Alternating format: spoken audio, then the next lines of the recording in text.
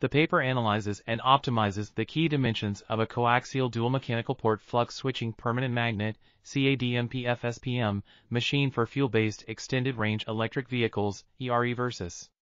It first introduces the topology and operation principle of an example 3-phase CADMP-FSPM machine, in which an inner-rotor FSPM machine with 12 stator slots/10 rotor poles for high-speed generation and an outer-rotor FSPM machine with 12 stator slots/22 rotor poles for low-speed motoring are assembled coaxially.